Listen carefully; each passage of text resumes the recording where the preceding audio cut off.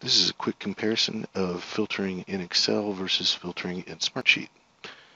So you're probably used to filtering in Excel. And to get our filter options here on our header row, we would go to the editing section and then click on filter.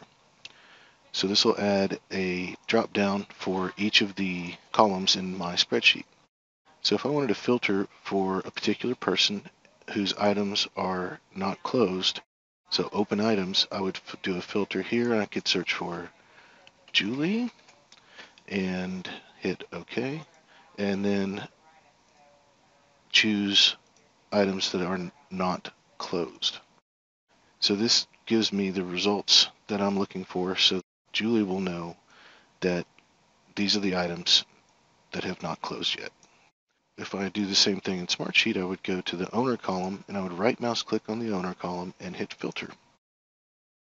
We have the option to save our filters in Smartsheet.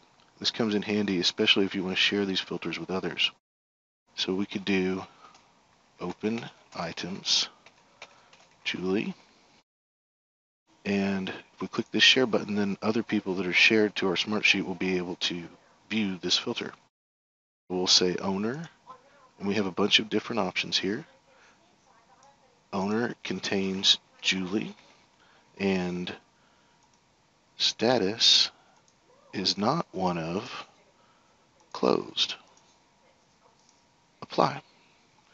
Now we're seeing the same results. We've got a total of 12 items in our Smartsheet, and we've got a total of 12 items in our spreadsheet, and they're showing the exact same rows.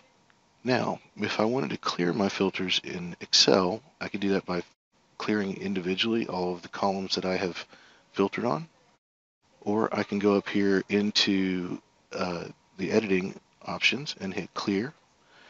And in Smartsheet, to accomplish the same thing, I can just click this little button here, which would remove filters, and I'm seeing everything in the Smartsheet. Now, up here at the top, you'll see we have this filter menu. And sometimes when you come into a sheet, you'll see the filter menu is not available. If you want to view that filter menu at any time, all you have to do is right mouse click and show filter menu. It's right under that filter option. Your filter options here, show filter menus here, and any shared filters will be shown here, as well as any filters that you saved and not shared, filters that are just for you. You can see there's some other options here. If you want to explore them, feel free. But that's the basics on filtering in Excel versus filtering in Smartsheet. Thank you very much.